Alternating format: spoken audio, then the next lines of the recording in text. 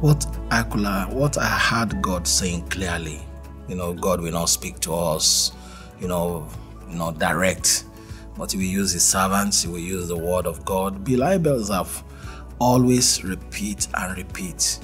The church is the hope of the world. The first time I heard that, I said, wow, what is He saying? But over and over again, I kept hearing it. The church is the hope of the world. Indeed, we are the hope of the world. The church is the hope of the world. We have the gospel. Despite the changing time, the gospel remains the same. Despite all that is happening all over the world, it still remains the good news. The church is the hope of the world. We are the one that can go any length to make sacrifice, love people, even when they hate us. We are the hope of the world. We are the ones that we still go into very critical, terrible areas, really venturing, adventuring into areas that we might be slaughtered, we might be killed, We are the hope of the world. We have to bring light into dark places. We have to bring hope to the hopeless. We are the one asked to go and feed the poor. We visit the prisoners. Say, I was in prison and you never visited me.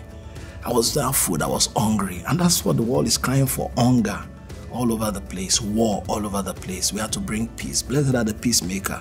So that's one message I've had, and it has impacted me. It has changed my focus, changed my orientation. With the promises in the Word of God, if you look through the Word of God, you see that a lot of promises.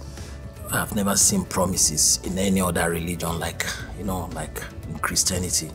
So church is to take those promises to the world. He's promised us eternal life. He's promised us abundance. He's promised us to be with us always, even to the end of the ages.